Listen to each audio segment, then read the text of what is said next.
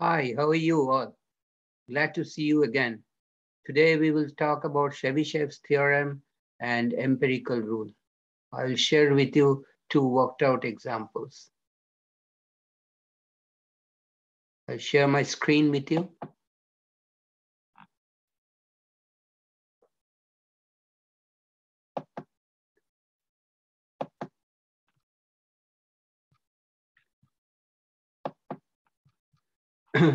Application of Chebyshev's theorem and the empirical rule.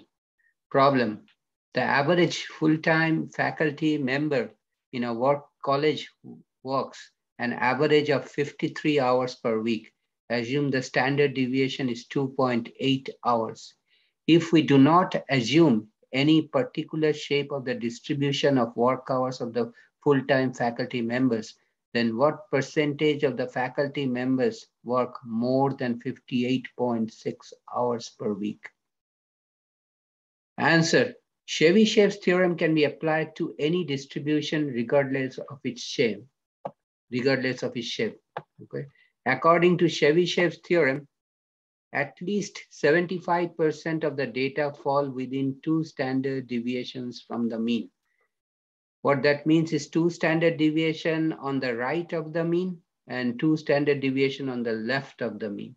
Okay, so at least 75% of the data fall within 2 standard deviation from the mean on the left of the mean and on the right of the mean. 2 standard deviation on the left of the mean and 2 standard deviations on the right of the mean. Thus, at most 100% minus 75%, which is equal to 25%, fall beyond the 2 standard deviations from the mean. Now for this problem, 2 standard deviations is 2 multiplied by standard deviation is 2.8 is 5.6. So we find that two limits, mu plus 2 sigma is 53 plus 5.6 is equal to 58.6, and mu minus 2 sigma is 53 minus 5.6, which is 47.4.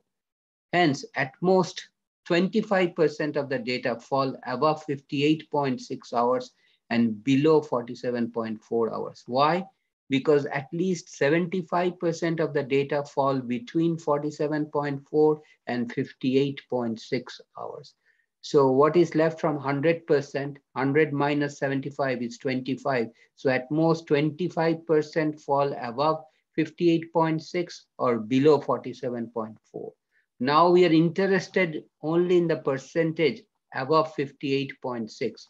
So we divide that 25 into 2 equal parts, and we get to say at least or at the most 25% divided by 2 is 12.5% of the data at the most will fall above 58.6. Why 12.5? Because we divide the number 25% into 2 equal parts.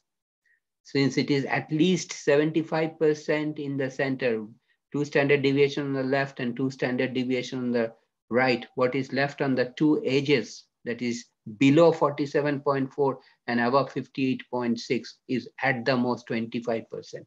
Then I divided them into 2 equal parts. So above 58.6 is only 12.5% at the most. Now let's take a look at the empirical rule. Okay, empirical rule applies only to bell-shaped distribution.